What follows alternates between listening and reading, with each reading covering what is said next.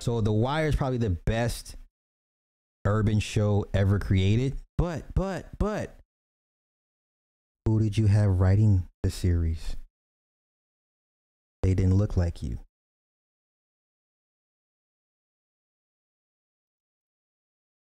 You know what? Let's go look. Let's go, because I don't want to speak out of turn, out of place. Let's go see the writers for The Wire. Let's see why The Wire was such a great urban series. Who were the writers for the? Let's see. No, Algo doesn't know. Another good. Okay. Oh.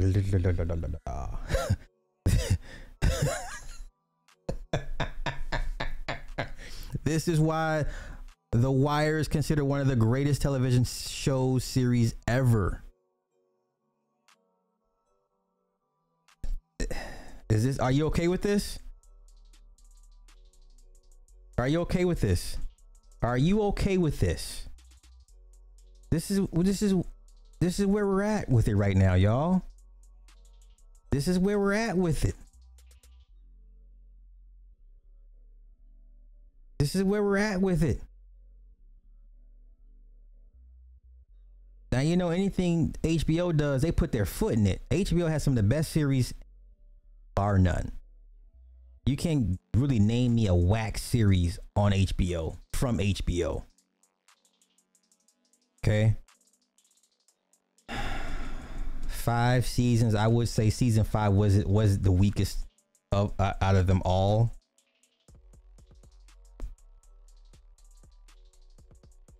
So other writers included 3 acclaimed crime fiction writers from outside of Baltimore: George Pelecanos, Richard Price, and Dennis Lehane from Boston.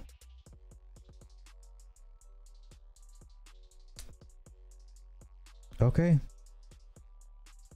I'm just saying, are you okay with this? This is where we're at. Omar's a coming.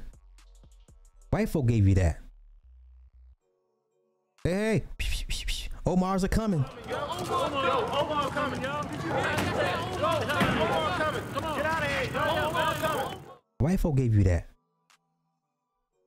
White folk gave you Omar, one of the greatest villains ever. One of the most complex villains ever. Even though he was a complete villain, you rooted for Omar. And you were sad when the little kid gunned him down.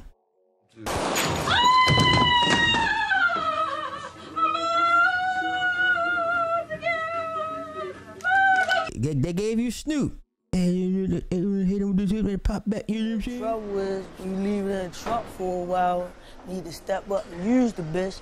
The battery don't hold up, you know? They gave you Idris. What was his character? Listen, Marlo. Oh my God. Yeah, Prop Joe. Brother Musan, or brother the Muslim brother. Some deep, complex black characters. These characters were intelligent, shrewd, calculating. They were never emasculated. They're all criminals, but they were highly intelligent criminals. Highly intelligent criminals. Yeah, Brother Muzone. Barksdales, you know what I'm saying? Avon. Okay.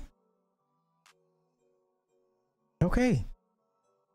Stringer Bell, yeah. All deep, rich, intelligent, captivating black urban characters. You'll never see an ensemble of black men portrayed in that way ever again. Right? This was basically the closest thing you had to a black mafia TV series. And they were all well-written characters. All extremely well-written characters. They all had flaws, but they had so many redeeming qualities about them, it was hard to root against them. Marlo came in, you know, when you had Avon barking at his baby mama like, I can still touch you from here, right? The boy was acting a fool. She wanted him to sell dope. He was like, I don't want him to sell dope. You don't think I can't touch you from Who the fuck you talking to right here? Remember who I am. My word is still my word. In here, in Baltimore, and in any place you could think of calling home, it'll be my word that finds you. Huh? White folk gave you that. I'm sorry. Sorry. Hey, I'm just saying, it is what it is. Just saying. Okay. I'm gonna let that go. I'm gonna let that go. Do you like what 50 got going on with the power? Hell no, bruh. No, it's subpar.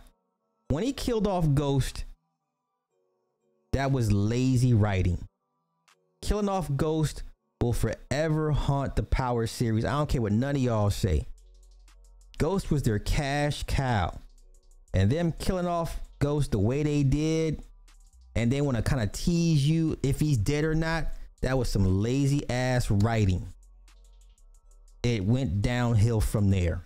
I don't care about no goddamn Tariq being a drug kingpin. I don't care about what Tariq got going on.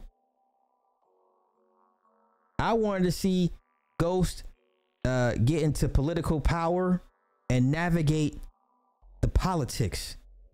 You survived the gangs and the drug. You survived the drug game. Now, what can you do with the politics? I wanted to see that ascension of him. Killing him off was extremely lazy. So now what we're doing? We're back in the streets again. We're back in the streets, drug peddling, fighting for scraps. We're back to drug dealers now. You could have had a huge chance, a huge misstep and not letting Ghost achieve his full potential. Lazy ass writing. Lazy as fudge. Okay?